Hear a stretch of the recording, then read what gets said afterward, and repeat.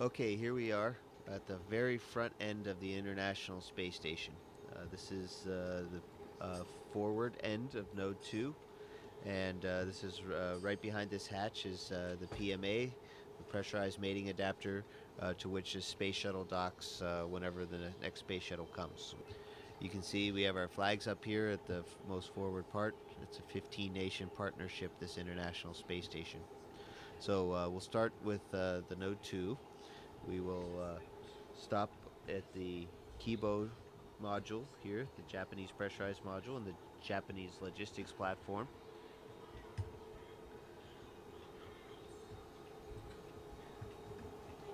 We'll stop back there in a second. We'll take a look in the Columbus module, pride of the European Space Agency, and our pride too.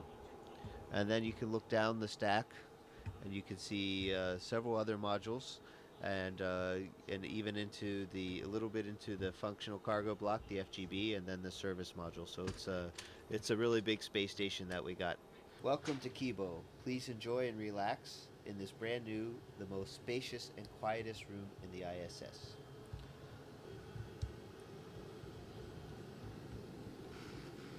You can see here, this is the SIBO rack, which is for cell biology. And then we have a fluid rack, Urutai. So these are the two main Japanese science racks that are up here now. There's more that are coming. Let's take a quick look out the window before it gets dark outside. We're going around the world every 90 minutes, so we get to see a lot of sunrises and sunsets. Oh my goodness, it's beautiful out there. So this is looking out the port side of the space station, and we're actually also on the front side, so front port side of the space station. And let's take a look what we can see out there. We can see the robot arm I was talking about, the GEM RMS. Those orange things are the solar arrays on the port side. And you can see we have a full set, and 15A STS-119 is going to be bringing up the last solar array on the starboard side. And take a look. There's our beautiful blue planet there. And looking at this and where we are, I'd say we're over the South Indian Ocean. You can actually see some icebergs down there. So we're actually probably between Africa and Antarctica. You can actually see the different shades of the blue water. Okay, so now fly with me. We're going to go to the Columbus module.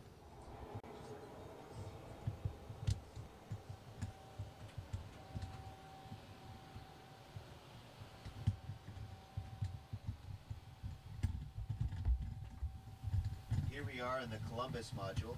You can see it's also spacious. It's also cluttered because it's a great place to store things or temporarily stow them. It's not going to be this way forever. We're going to have it nice and clean pretty soon. We're flying back to Node 2. We'll take a quick look what else we have here. We have my work area. It's a little bit cluttered right now, but this is kind of my desk. It doesn't sit out horizontally, but it has everything I need on it. This are my crew quarters right here. You can tell has my name on it. And in fact, I can give you a tour real quick of crew quarters. This is what it looks like inside. There's a fair amount of room.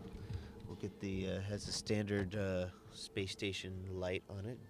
So now we're going into the Destiny Laboratory, headed aft on the space station.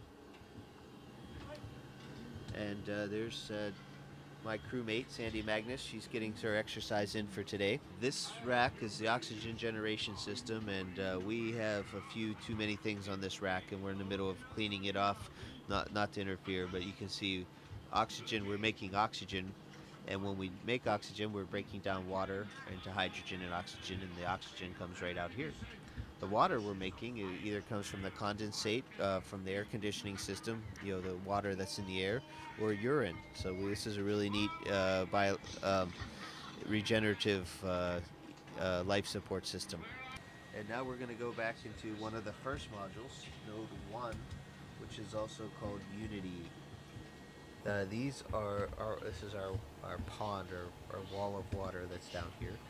We have different kinds of water, and these are called contingency water containers, CWCs.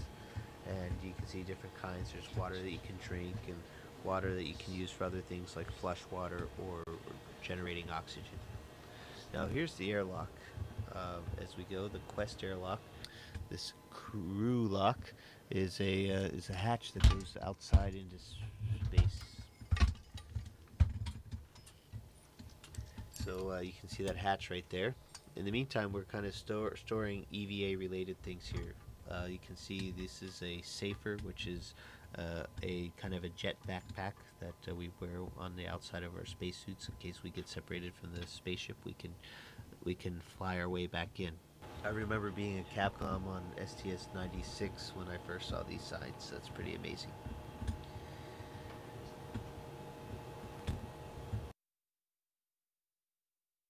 And we're floating into the Russian side of things.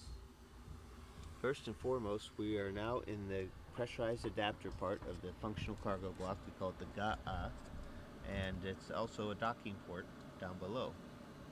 As you carefully look down below, you can see the hatches, and inside what you can see in front of us is the docking mechanism for the Soyuz.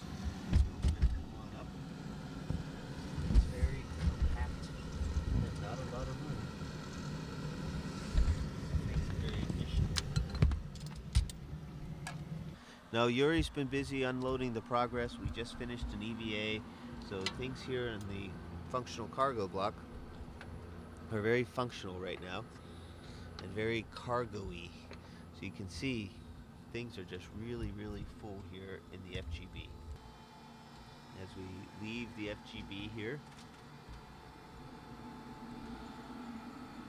and go into the docking compartment. Docking compartment is another one of those vertical looks,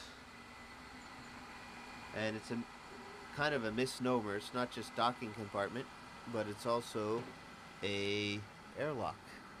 So Yuri and I went out in these two spacesuits a few weeks ago and went into open space and had a spacewalk. Continuing on down through here, we'll stop here on the way back, is our Progress cargo vehicle. The Progress is a cargo ship, unmanned, uncrewed, nobody driving, and has the same kind of docking compartment. It's very much based on the Soyuz design, except it doesn't have any re-entry capability. And we're going to take a look outside. And this is the hatch that I opened up and went outside for a spacewalk, and we're looking aft on the space station. There's a ladder, some solar panels. We're looking at the service module, Zvezda, and looking at our beautiful planet Earth. Let's see if we get a nice little view here of Earth. A little small treat, because no tour of the space station would be complete without it. Last but not least, in the service module, Zvezda, which means star. It's the heart of the space station. It's where we used to have the only place where we could create oxygen and live with the carbon dioxide removal system, as well as a place to eat and sleep. There's my crewmate, Yuri Lonchakov, exercising on the treadmill with vibration isolation system, the TVIS. So this is our eating area. There's our table, and we're just getting ready for lunch. There's our water dispenser right there, Russian style, and our controller for the water dispenser.